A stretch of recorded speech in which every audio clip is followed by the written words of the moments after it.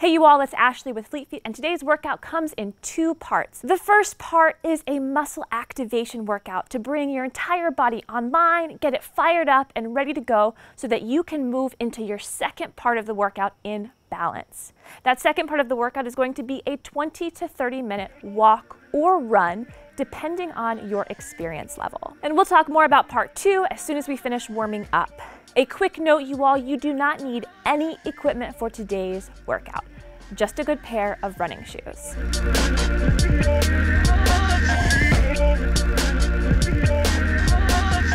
Okay, for the muscle activation warm-up, we're going to do 2 rounds of each exercise. We'll do 5 down dog to lunges, 10 squats, 5 push-ups, 10 arm swings forward, 10 arm swings backward, and then 10 side-to-side body swings. Then we'll do 15 jumping jacks. We'll do all of these 2 times through. After that, we'll get into part 2 of the workout.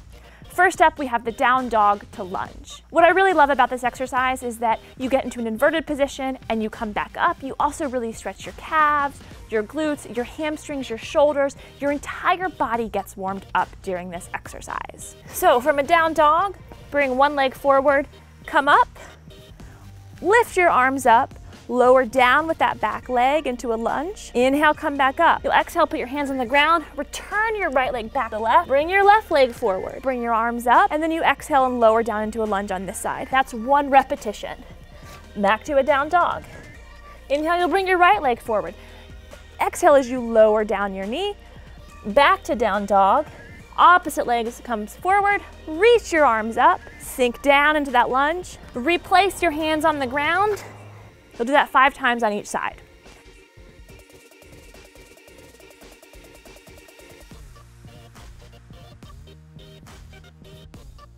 Now, for arm swings. We'll start with going back. All we're doing is big arm swings, keeping it relaxed, 10 times. Loosening up our shoulders and forward.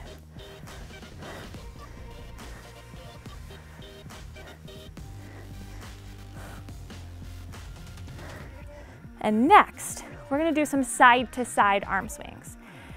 Now, to initiate these, all we're doing is bending our knees and turning from side to side. The key here is that while my arms are moving, what's initiating the movement is actually my hips. Your arms are just sort of following your torso. And notice I'm also looking behind me with this, and then also working on balance because I'm moving from side to side and turning in circles. If you get dizzy easily, keep your movements a little bit smaller and maintain a forward focus. Okay, next up we have squats. For squats, you want to keep your weight balanced in your feet, so not too far back in your heels or too far forward in your toes. You want to have a nice wide stance, your toes pointed slightly out. And when you dip down into your squat, you want your knees to track over your toes. So you want your weight balanced in your feet. You want to sit back into the squat and you want your chest lifted, your shoulders relaxed. We'll do 10 of these. Squat down and up.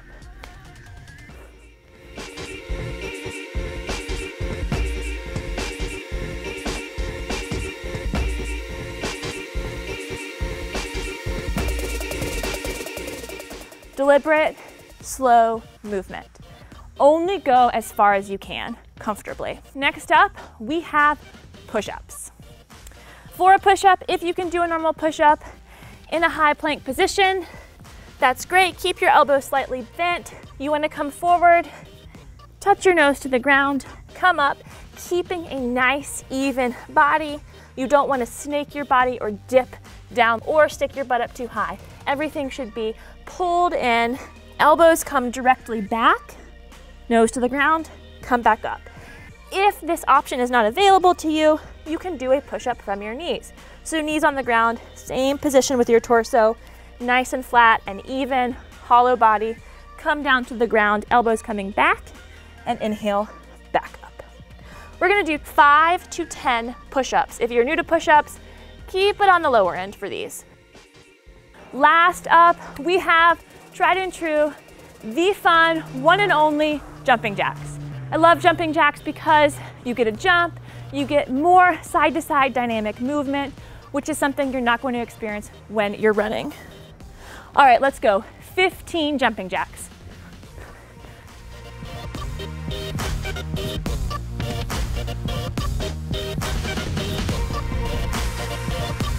All right, so for your 20 to 30 minute walk or jog, what are you going to do?